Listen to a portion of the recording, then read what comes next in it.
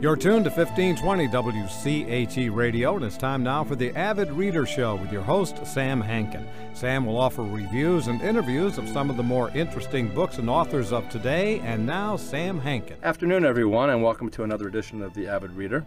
Today our guest is Julia Glass. As many of you may know, probably do know, her debut novel, 3 Junes, won the National Book Award for Fiction in 2002. In her second novel, The Whole World Over, she set her tale in the same fictional universe, as the first book. And in her latest novel, which is And the Dark Sacred Night, which was published by Pantheon Random House in April of this year, Julia continues, in a way, her literary life with some of the characters from her first and second novels. So welcome, Julia, and thanks so much for being here today. Well, thank you for having me on the show, Sam. You're welcome. So to begin with, and we were talking a little bit before, this new novel, just so readers know, it also, if you haven't read 3 Junes or The Whole World Over, it stands on its own, right? Oh, absolutely. Just as The Whole World Over stands on its own, and you don't have to have read 3 Junes first. Yeah, and as I was also saying to you earlier, thinking about And the Dark Sacred Night in relation to 3 Junes, in a way, it's more of a prequel than a sequel, because you get a lot of backstory for the characters that you meet in 3 Junes, as well as encountering them some years later. But absolutely, you could read this one first. And then if you do, I hope that would lead you to read 3 Junes next. Yeah, I think it definitely would. As a matter of fact, before I start blabbing like I tend to do, why don't you just give a little background of this story, and then I can ask you questions or talk about why it could be looked at as a prequel.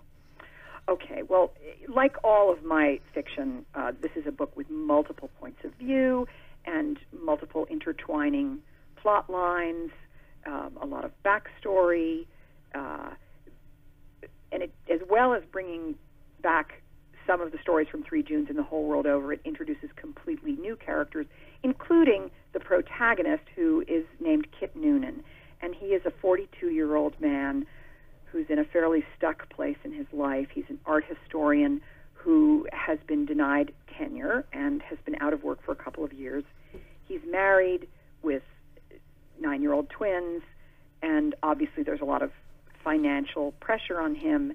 And his wife, who's a very strong-minded person, believes that one thing he really needs to do in his life is to go out and find to discover the identity of his biological father, because his mother had him as an unexpected baby when she was 17 years old, and she kept him rather than put him up for adoption, raised him on her own very lovingly. She married twice over the subsequent years, but she has never told him who his biological father is, and his wife really believes that he'll be able to go forward in his life in a more fulfilling way if he knows that. So he's basically booted out of the house to go off on this quest. And one of the things that I really enjoyed about this was setting out to write a quest novel. I've always admired that genre. Of course, I'm incapable of telling a straight arrow story, but the beauty of the quest story is that while the hero or the heroine always does find the object of the quest, it's what he or she encounters along the way that really constitutes the meat of the story. So that Kit Noonan, meanders from here to there, both physically and psychologically, in the course of making this discovery, was fit very well with the kind of novels that I've written before. And it's funny, I'm always interested in epigraphs. A lot of people just kind of slide by them, but your epigraph from Into the Woods, Stephen Sondheim, and James, I guess is it Lapine or James Lapine? I think. Yeah, I think it looks like. I guess it's Lapine. What your epigraph is every knot was once a straight line, and when you think every knot was once a straight rope. A straight rope. Sorry, my right. mistake. The thing about that is it's pretty much life, isn't it? I mean, well, that's true. That could be applied to just about everything in our lives. Well, I always think of the road less traveled, and we constantly veer off on one road or another. and then you're born this Buddha baby, and then you travel along and you wind yourself all up, unless you continue to be a Buddha. Right. I am so far from being a Buddha, and so are all my characters. Oh yeah, there's a lot of dysfunctionality in here. Oh yes. Except Sandra is not. Sandra, I really love Sandra because she's. Well, thank you, because she's been savaged by a couple of critics who thinks that what Kit Noonan ought to do is not go off and find the father, but actually dump his wife. What? Dump his wife? He's like all guys. He wants to sit on the couch with a remote control, Fritos and dip, and just watch whatever all weekend long. No. Well, he wants to sit on the couch with that big stack of art books. That Yeah, right. Slight difference, but yeah. Sure, the remote would be out there too. Well, that's funny. No, she's a strong woman. She is. Yeah, he should have listened to Daphne and gone into electrical engineering. Isn't that what you wish you'd gone into, Sam? No. But I don't know if I would have gone up and decided. Well, the other thing is this: I just finished reading The Goldfinch. Oh, you did? Yeah. Oh. And I thought it was a great book, but the bottom line is, his mother died. That's the bottom line. His mom died. Mm-hmm. And in your book, and I don't mean this, it's not going to sound right, he's searching for something, and that's what it's about. Yeah, it's a search. It's about a search. And the question is it important? Why don't you say what he's searching for so I don't spoil it if you think it's spoiling it? Well, he's searching for the identity of this father, okay, of the man who conceived him, and obviously with whom his mother had an encounter when she was a teenager, and it was one that turned her life upside down because she was a very gifted young musician at an elite music camp in Vermont, and that's actually where the story opens. I had originally opened the story with Kit, from Kit's point of view, but in the end I decided that I would give the reader snapshots, in a way, of the summer that Kit was conceived, of his mother as this young, idealistic, talented, and very hard-working teenage musician, but a girl, and about the boy she meets, who is, as you know, a character that you meet in 3 Junes as an older man.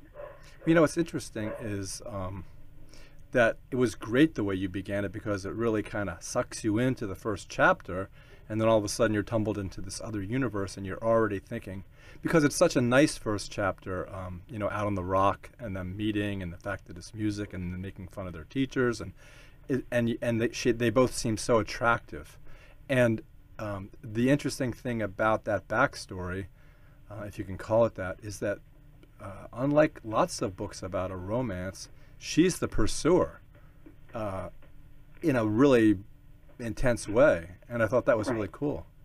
Well, I thought about that too. I thought, teenage boys are, and I have a teenage boy, and I hope he's not perceived this way, but many teenage boys are perceived as predators of a sort. I mean, just because they are coming into the full force of their hormones.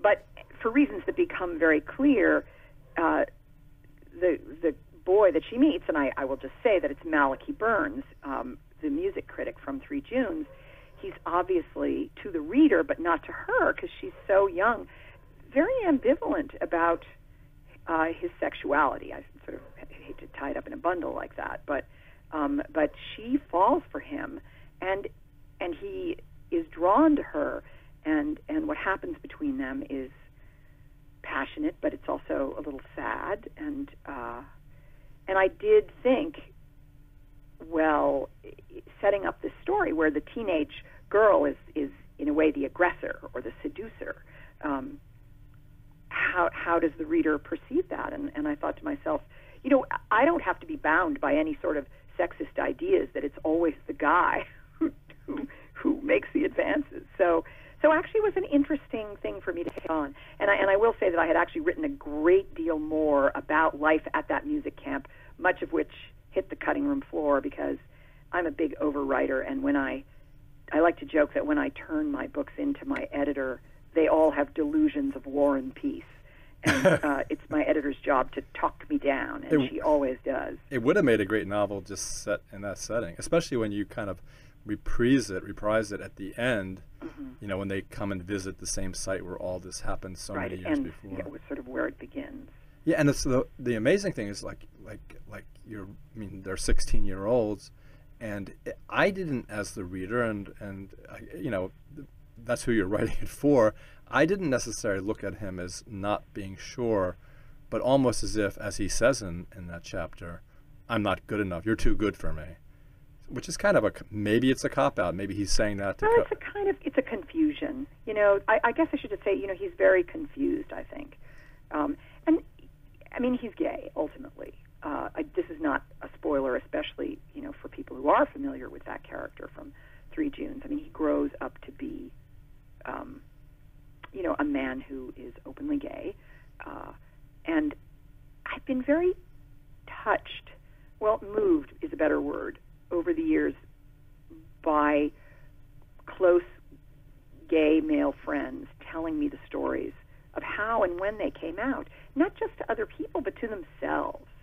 And what it's like to go through a hormonal, you know, the hormonal years of being a teenager when you're not, you know, when you know what it is you should want, or at least that's how it was years ago, knowing what you should want and being confused by what it is you might actually want. Or maybe, you know, I mean, I don't want to dwell on this too much, but because it's not a book about discovering one's sexuality per se. It's not. But like all my books, there are many sub-themes and subplots, so and that's one of them. Yeah, and that's why it's lots of knots. I mean... So we were talking about characters coming back, and I should say that the way in which this book started, the how it came to be, is actually that I really, really wanted to revisit a secondary character in 3 Junes, and that character was Malachi Burns' mother, Lucinda Burns. Oh, right. And, you know, she was a very, very difficult character for me to create in 3 Junes. As I like to say, some characters come to a writer almost like gifts. And I would say that Fenno McLeod, the protagonist of 3 Junes, who I know is one of my readers' favorite characters that I've ever created, was a gift to me. I cannot remember bringing him into existence. I did, but, you know, obviously I fell into some pretty deep well in my subconscious there.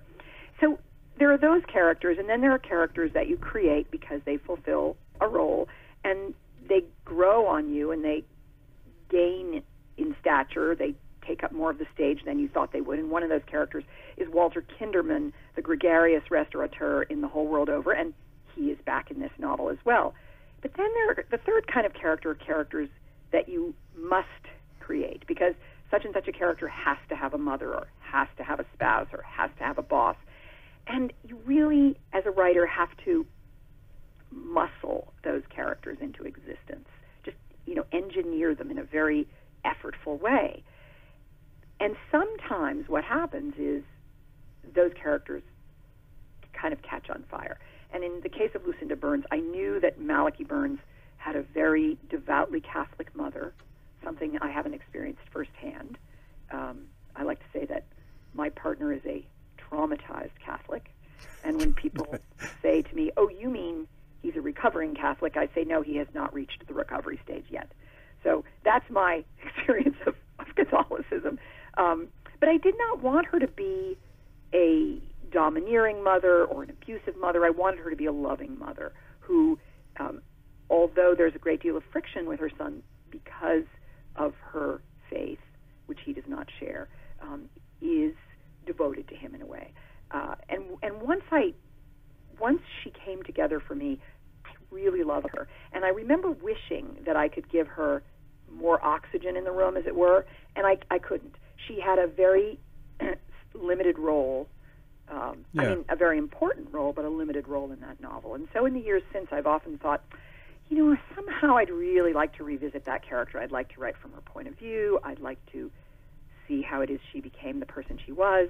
But I didn't feel that she merited being the true protagonist of a book. And that's when I went back and I reread Three Junes, and I rediscovered that secret that is uncovered toward the end of the novel, the box of photographs and letters under Malachi Burns's bed that Fenno MacLeod finds, that reveal the existence of a child. And I thought, what if I wrote a novel and made that child, as a grown man, the protagonist? And that led me back to writing about Lucinda Burns, who, as you know, has a very strong voice in the novel, but it's not her story, it's Kit's story. And I really loved revisiting her and deepening her and looking at the life of a mother who lost one of her children years and years ago, and how that mourning never stops, but how life goes on.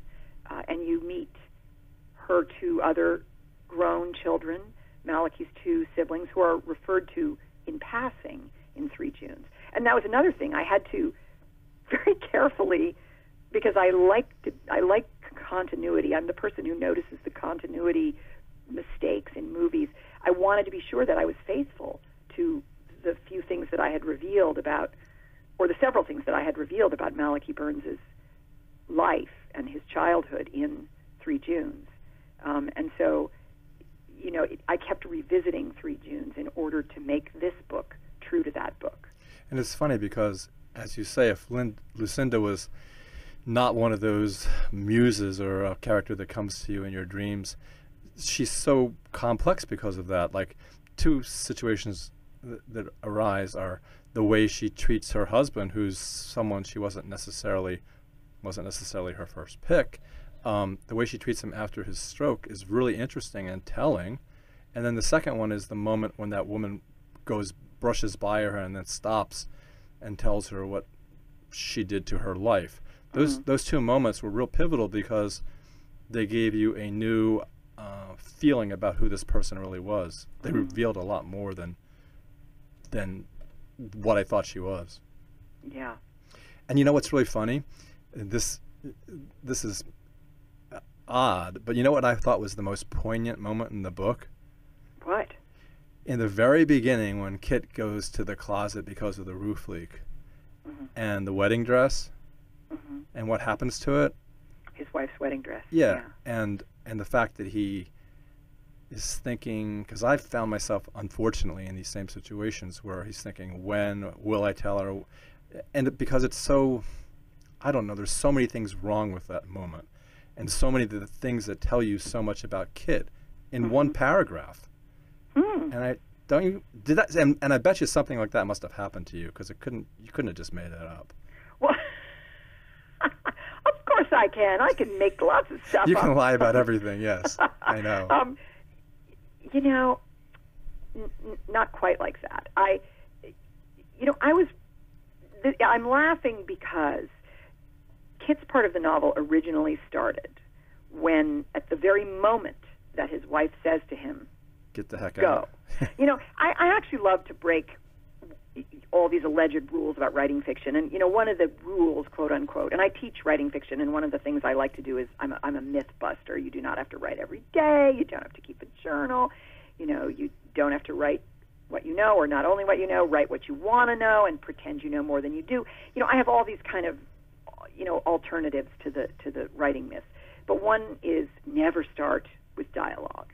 And I thought, well, I'm just going to start this novel right when she says go.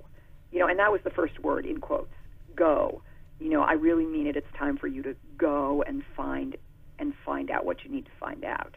And then the book went from there. And after, when I turned in the first draft to my editor, she said, this is a very dramatic beginning. She said, but it's like you just plunge us into the deep end of this marriage without our seeing. We want to get to know these characters just a tiny bit better before we hit this moment. And so then I thought, okay, you know what I'm going to do? I'm going to write the whole story of that day. And that day is going to be the day after Halloween. So they wake up, and any parent knows, and this part I sure didn't make up, any parent knows what it's like to wake up kids after Halloween when, they begged you and they got to eat a whole bunch of candy the night before. They didn't get enough sleep. They probably still got makeup on. Get those children out of bed. Get them to school. Everybody's crabby. So I wrote basically that whole day, and I didn't know what the day would contain, but I thought, so he's been procrastinating on a lot of things, and his wife wants him to get things accomplished. And I kind of envisioned him walking through the house, doing everything late. It's the end of October. He takes this air conditioner out of the window that should have been taken out a month ago. And in our house, the air conditioner goes to an attic, a very small, tight attic you can't stand up in. And so I had him taking this air conditioner to the attic. And then I imagined the attic. And then I thought, so what if there's a leak in the roof? And then what if so the thing is, I actually was discovering what was happening as I went along. It was not one of those scenes that I think about a lot before I write it. I was actually, it's like improv. Well, it's like me as a reader, thinking of him, because I know the stairs, I know what they look like, I know how they pull down. Yeah, we don't have those stairs, but I always loved people's houses who had those stairs that pull down out of the ceiling. But the problem with those stairs is, I kept thinking, if he's lugging the air conditioner up there, this must be such a pain in the butt. And, if it was me, my back would start hurting, and then I'd be afraid I'd fall backwards in the sharp edge of the air conditioner. So I was really into it, because it was just like, oh, I can just see this is going to happen. And then something else happened, and I thought, how does he get himself in this situation? Just go down and tell her. And then I thought, would I do that? I don't know. Would I?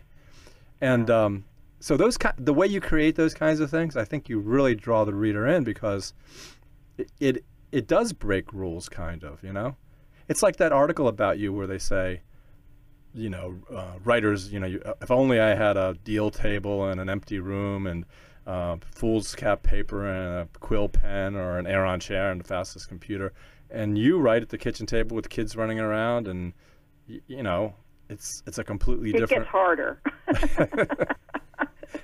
No, I think that article actually, that you must be referring to that profile of me in New York Magazine back when I won the National Book Award, which, that was so funny because my publicist called me and she said, okay, so there's a reporter at New York Magazine who really wants to profile you, and the editor said the only way they'll do it is if you're interesting.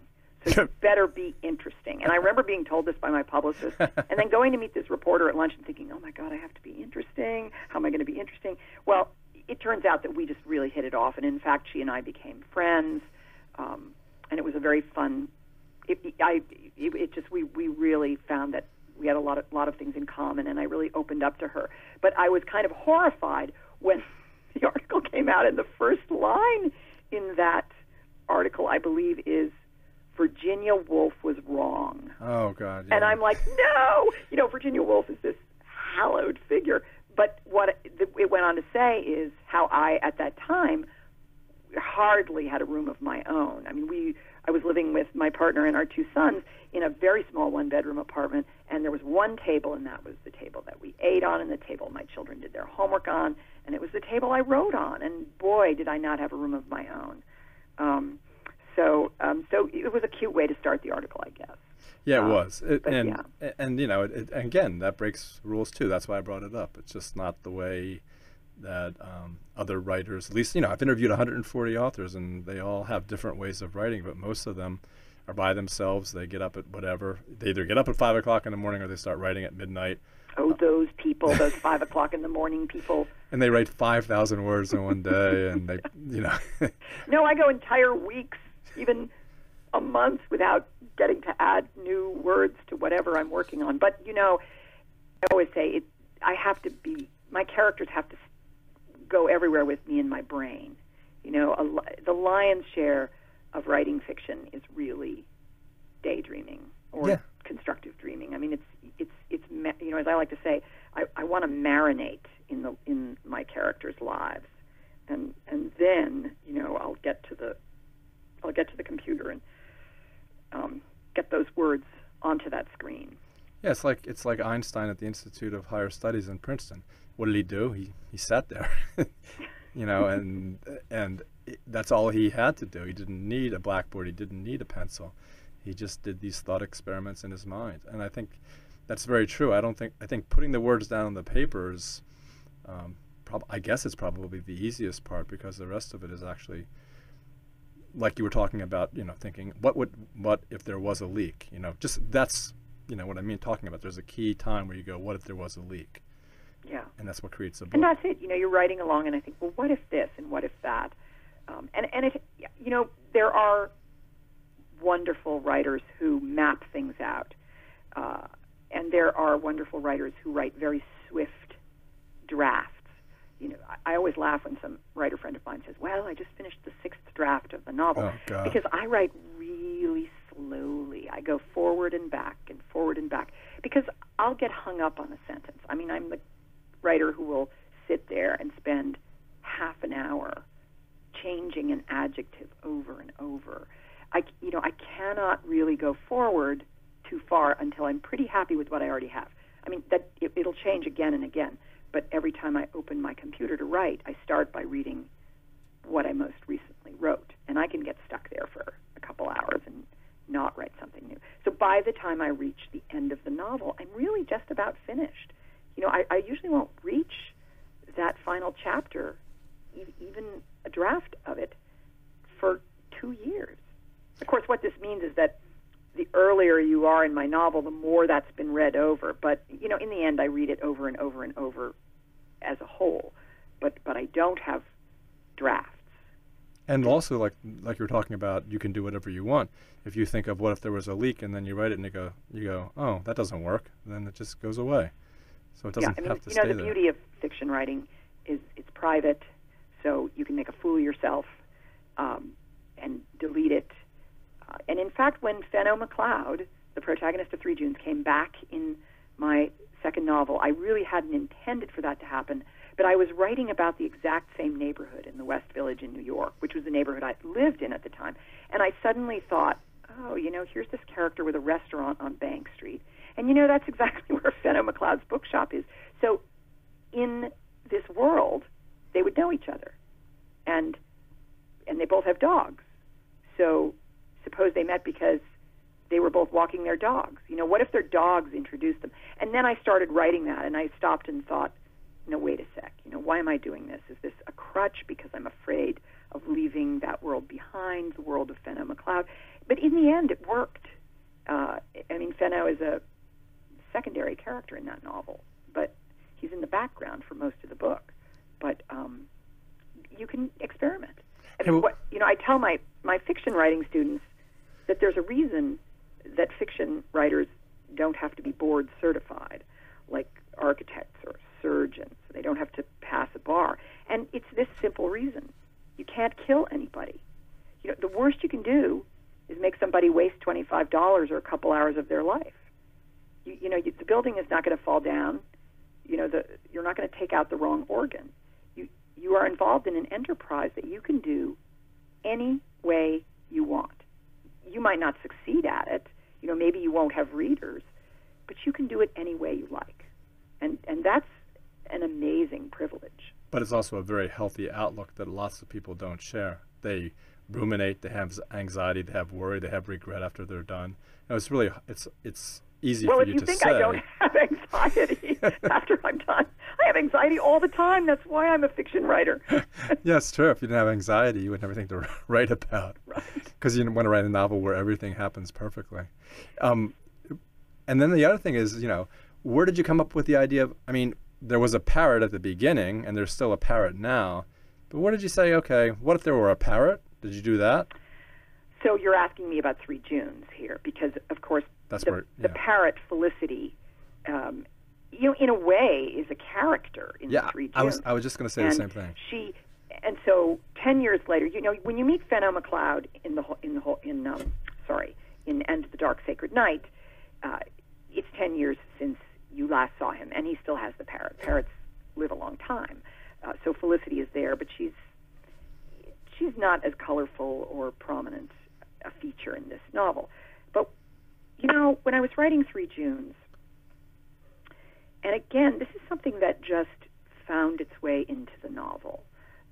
I had been doing volunteer work in the AIDS community in the late 1980s and early 1990s in the West Village, and I worked for an organization that helped people with AIDS, which back then was called AIDS/ARC.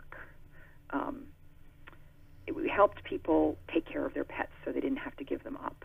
Oh. So we had volunteers who would change litter boxes because, people with suppressed immune systems cannot change litter boxes or aquariums.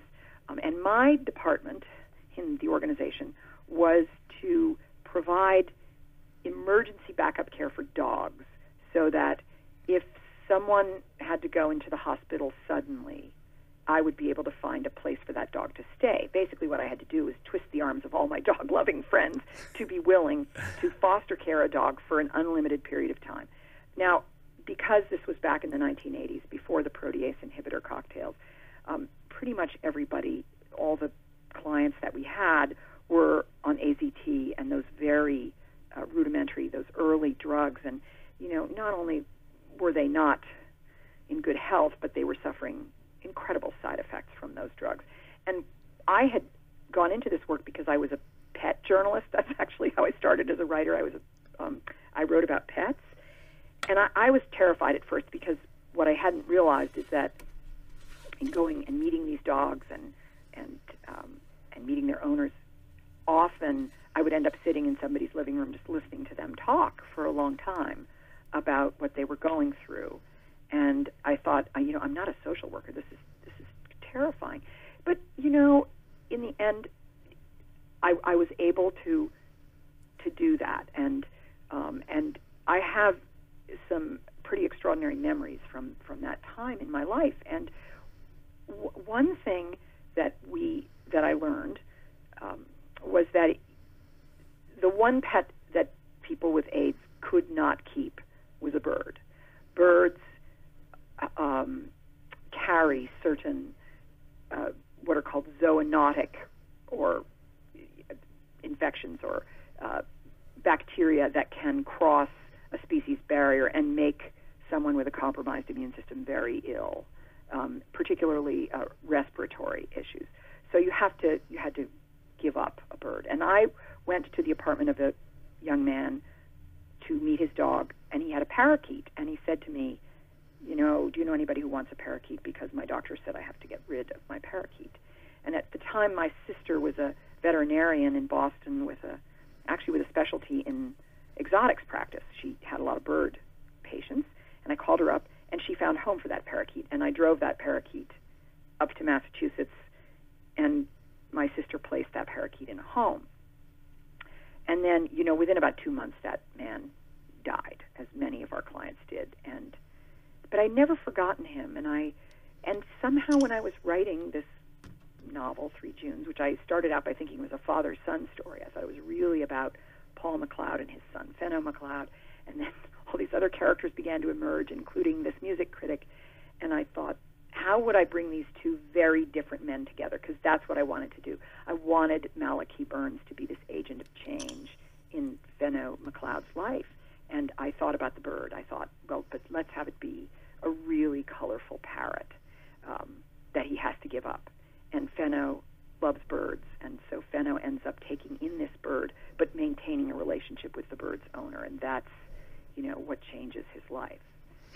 So that's how Felicity came to be, was, out of this pocket of my life that didn't really feel connected to my writing. But in the end, everything finds its way into one's writing. It's interesting because, how sometimes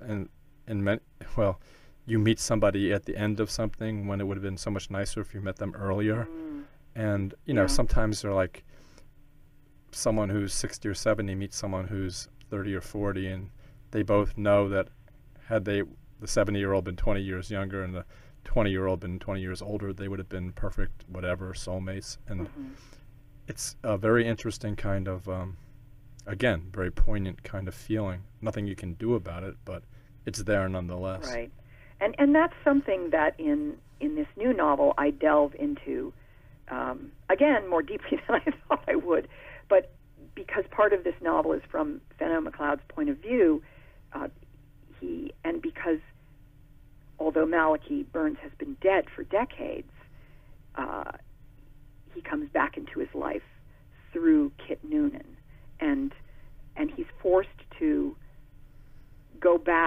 into that part of his past and be more honest with himself than he has been before about exactly what it is that he felt for Malachi Burns during the brief time that they were friends before Malachi died. Well, Malachi was obviously this, incredibly charismatic character that was brilliant at the same time, cynical and sometimes almost mean-spirited. But then, at the beginning I was thinking you're giving short shrift to Jasper. Because, I had this guy in my head, this Rooster Cogburn kind of guy, the heart of gold, gruff exterior, all that. But I was thinking, he did a lot of work. I mean, he took good care of him. And it's only at the end where you realize that Kit finally understands that. Yes, don't give that part away. Did I already do it? The very end of it. I mean, it's a kind of a revelation, I guess. But so Jasper is the stepfather that Kit Noonan had from the age of 9 when his mother married until he went off to college, at which point his mother left Jasper, in part because she really wanted to become a mother again, and he was an older man who'd had 2 children with his first wife, and he was not going to give her that second opportunity to be a mother. So she ends up remarrying again. And Jasper, in a way, like I talked about Walter Kinderman, the gregarious restaurateur, as I like to call him, from the whole world over, Jasper was one of those characters that I created because I needed to go into the backstory of Kit Noonan's childhood. His mother was very clear to me. But when I thought, well, what if she had, here's the what if. What if she had married a man who was very stable? And you can see that she married Jasper, certainly partly out of passion, but also she made a very shrewd choice. She chose a man who was older, established, would be willing to take in her son and take care of him in a loving way, in addition to his own slightly older sons. So she made a very practical decision as well as a romantic decision there. So as to what kind of a guy Jasper would be these many years later, I didn't have a terribly clear idea until I started writing about him. And it was like falling into a big velvet couch, as I like to say. He was a character I really relished inhabiting. Well, it's like for some bizarre reason, I've got it. As somebody said in a review of this book, they said Julia Glass really gets the geezers right, because my last book, The Widower's Tale, was about a 70-year-old retired librarian who may be a kind of alter ego of Jasper's, or vice versa. But Jasper is this outdoorsman, runs a ski and guide shop at a ski slope in Vermont. The irony being here that everybody knows I am so not a skier. I am so not a winter sports I wondered person. About that.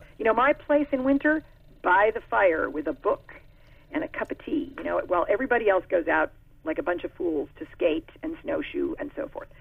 All my sports are indoor sports. I'm a very indoorsy person, as I like to say.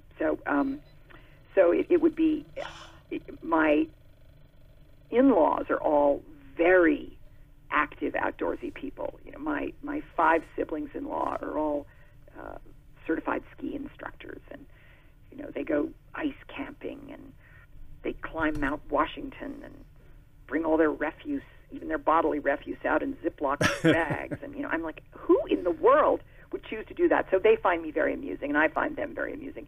But I found myself calling on a lot of what I know through my winter-loving friends.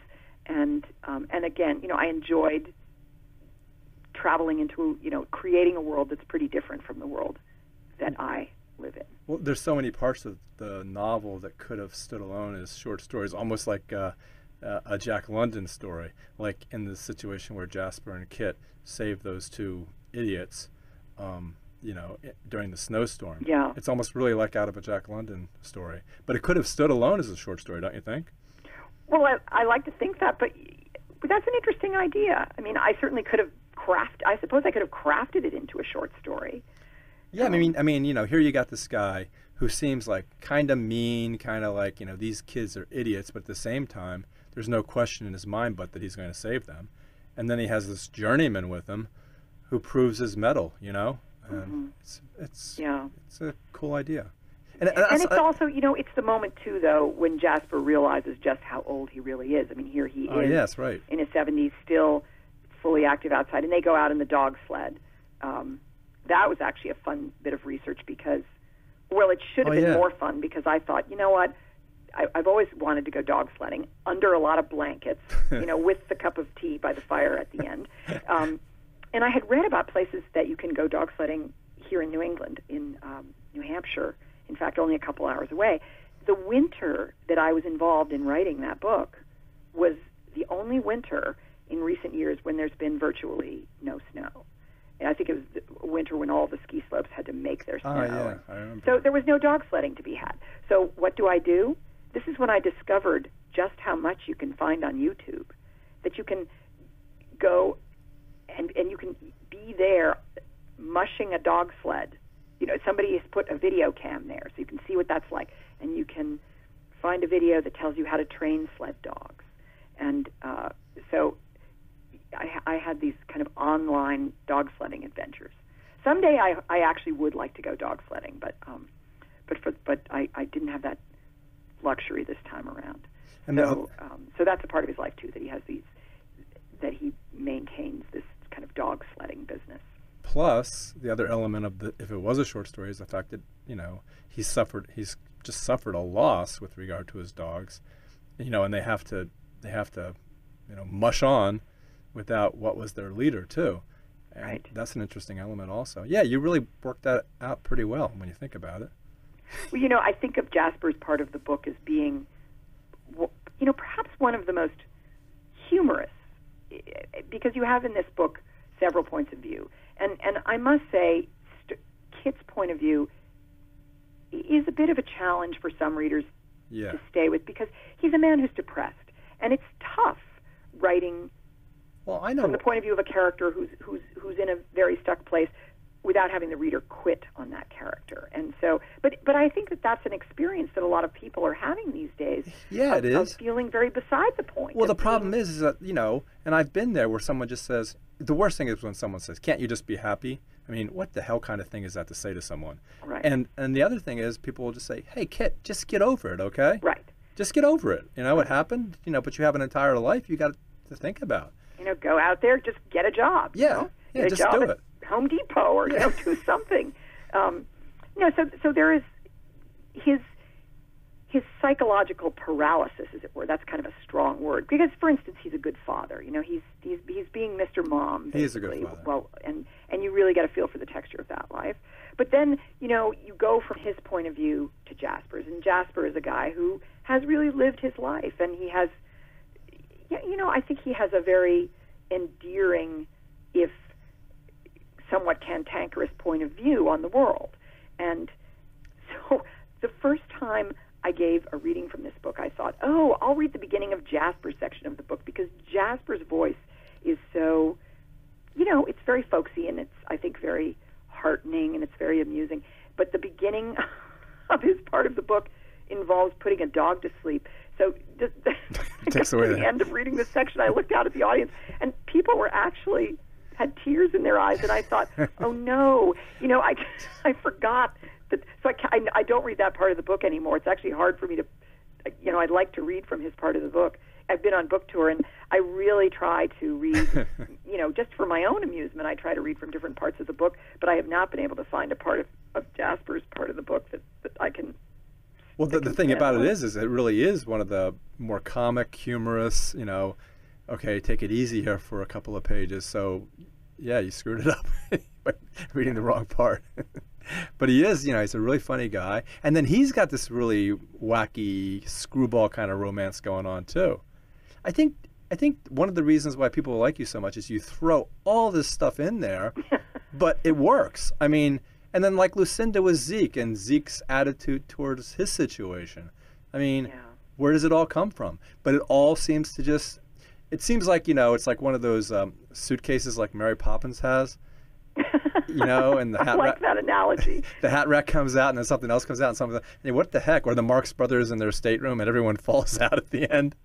But it all just it all works, and that's why I think your writing is unique. That's why you win the awards. Well, I thank think. you. I mean, I love this comparison of my novels to Mary Poppins' Suitcase. If you use that, you need to attribute it to me. But don't you see it? It's like a portmanteau bag, you know. It's Well, like, there is a lot. I mean, you know, there is. and I love to call myself a maximalist. And my house, I'm actually sitting on the front staircase in my house because we have these dogs that just never stop barking, and they started barking about. I heard 15 the minutes dog. ago, so I moved as far away as possible from the dogs.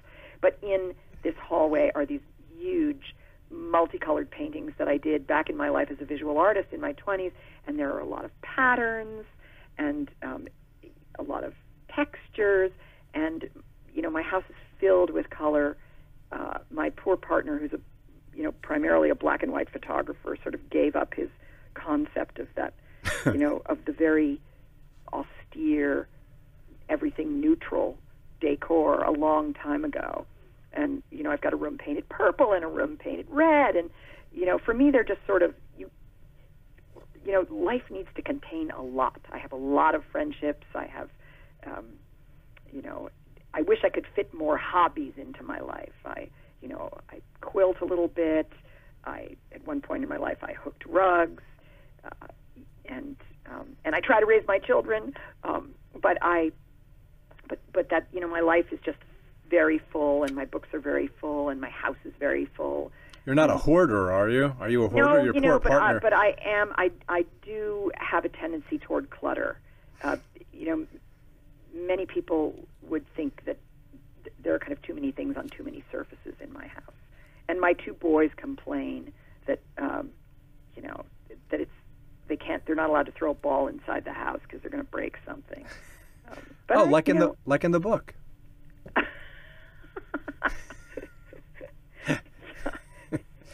So, It's an but, you know, autobiography. so here's another way to look at it, and I think, you know, my books are full of, you know, memory is a very, very important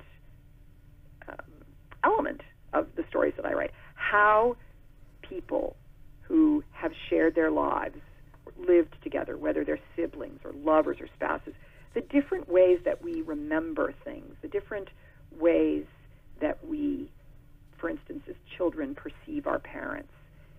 I love that, you know, it used to be called the Rashomon effect, but I've discovered that nobody thinks of that movie anymore, you know, where you get different views of the exact same situation, and they're all slightly different.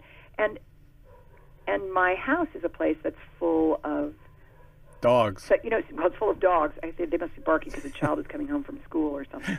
But signifiers, maybe. My house is full of cues, things that remind me of different times in my life. You know, I guess I might call myself nostalgic, but I like to be reminded constantly of many elements of my past. And when people say, you know, don't dwell in the past, or, you know, that's water under the bridge, which, by the way, is an aspect of Kit's mother's character in the book, you know, that's not me. I mean, I think that we are always carrying the past with us, and I know, it's always informing. I'm the same way, and my two brothers, it drives them nuts because I hold on to things not because they're material possessions, but I hold on to them because they remind me of my father, and I like to keep them with me, like my father's money clip. It's always on me, and every morning when I look at it, there's my father. Right. And I just do things like that, and my brother says, well, you mythologize, Dad. And I'm thinking, well, if you're going to mythologize anyone, you might as well be your father. And yeah, I tend to do exactly the same thing you do. And maybe it's wrong. Maybe it's wrong to even to go to a graveside and talk to someone who's dead. They're not there anymore. There can't be anything wrong with it. No, that's, you know, I shouldn't have said that. It's for some people and it's not for other people. Right.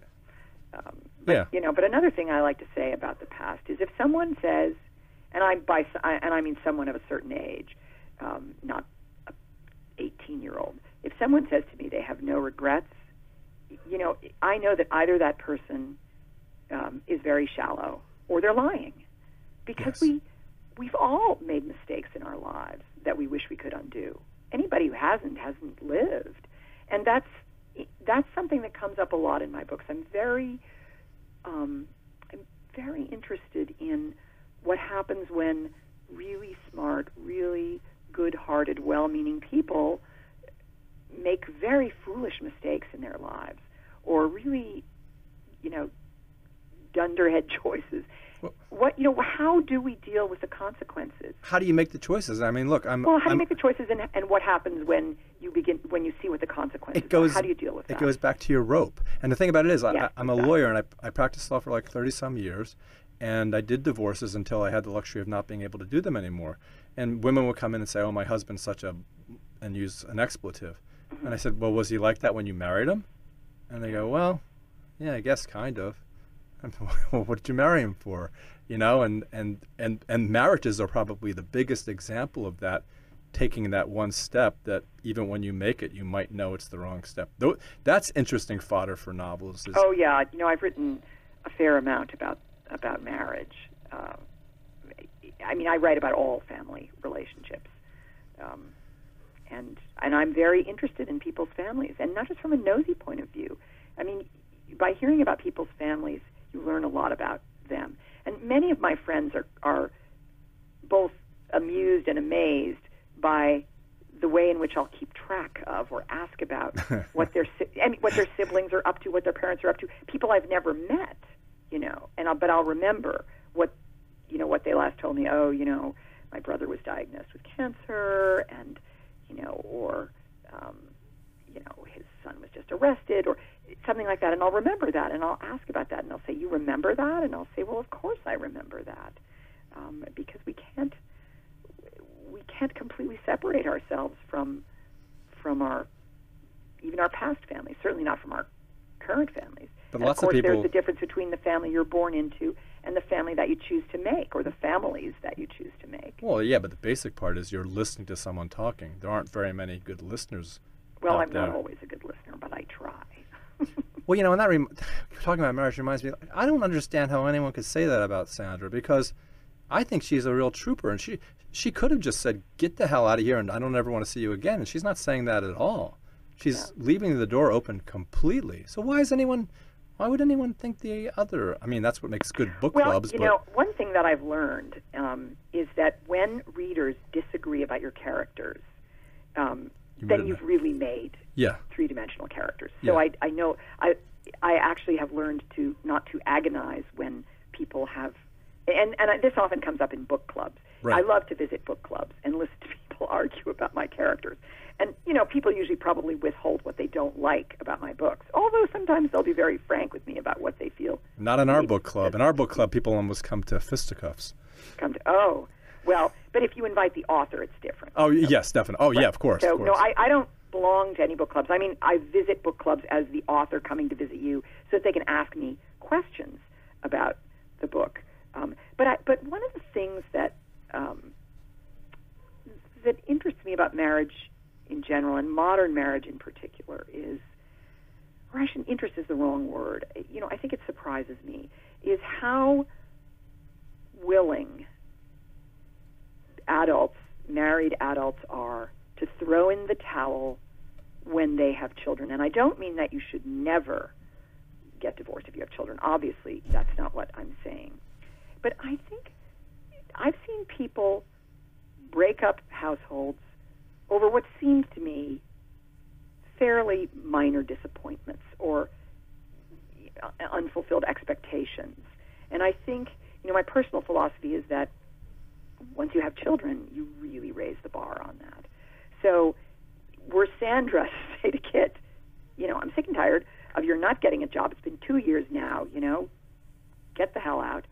Then I would think very little of her.